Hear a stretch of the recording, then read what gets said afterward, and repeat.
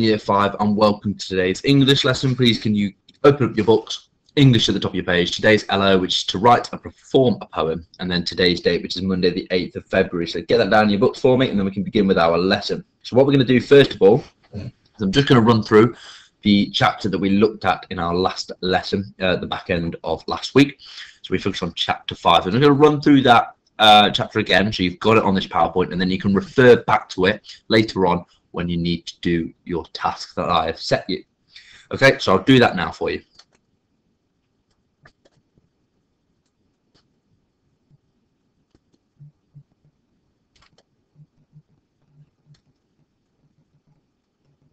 Okay, and there is then your chapter 5 of the book. So what I want you to do then, thinking about this chapter in the book, so chapter 5, about when they come to the land of the dead, and they talk to Tiresias, etc. Okay, I want to you think about that story, but from two perspectives, from two different angles. Okay, so from the point of view of the crew, so as they were walking through the land of the dead, and they got to the all those ghosts, and then also from the point of view of the dead themselves. Okay, so how did they find the whole scenario? Okay, so I just want you to jot down in your book. You don't have to do it on the Google Classroom part. Just jot down in your book a couple of ideas of what you think maybe. The different emotions and thoughts of the living and the emotions and thoughts of the dead. Okay, and just jot down some ideas of how they might be feeling, what they might be thinking. Okay, because you're going to then use these ideas later on for our task when we create a verse or two of a poem. Okay, so hopefully you've done that. I've jotted down some ideas here for you. So we've got obviously of the living, so they're scared, unnerved, shocked. Maybe they're thinking, will we get out alive? Will I ever see my loved ones again? Okay, because they're completely unsure about what's going to be happening in the land of the dead, what they're going to see. And then with the thoughts of the dead, maybe they were surprised that they heard people, excited that they heard people maybe. They'll be thinking, what are these men doing here? We haven't seen people in so long. And remember, these dead people, okay, they have no recollection, they have no memory of what happened in their previous life. Okay, so maybe they're thinking about, oh, they wish they could remember them. Will these men help me remember my previous life? Are any of these men from my previous life? Okay, so really think about the emotions and thoughts of both sides of the story, so from the point of view of the crew and the point of view of the dead themselves. Okay, and then what are you going to do with all this information then, as we're just quickly going to touch on the features of a poem.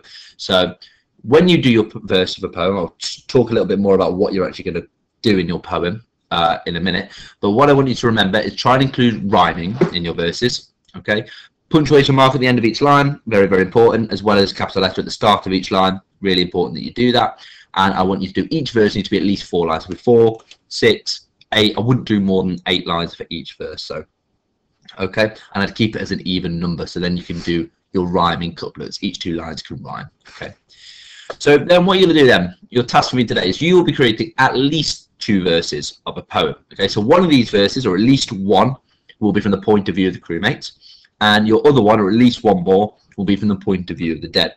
Okay, I want to make sure that you include all the correct features of a poem, so all of these features here, rhyming, punctuation, capital letters, the length of the verse, and ensure that you include the emotions and characters from the book as well. So all these that we've been through, these thoughts and emotions and ideas, okay, include them in your verses. Okay, so I want you to just, all you're going to do is describe kind of the events that are happening in the poem from the point of view of the dead and from the point of view of the crewmates. So what I've just done a couple, a rhyme, 2 lines from the point of view of each character. So I did the first 2 lines from the point of view of the crewmates, and then maybe like the first 2 lines from the point of view of the dead. Okay, so I've got marching on through the endless clammy gloom, we set our sights upon a deep dark tomb. Okay, so you can see they're rhyming. You've got capital letters at the start of each line, punctuation at the end of each line. Okay, and then obviously this verse would then continue on, so I might do 2 or 4 more lines of that, and then maybe another verse.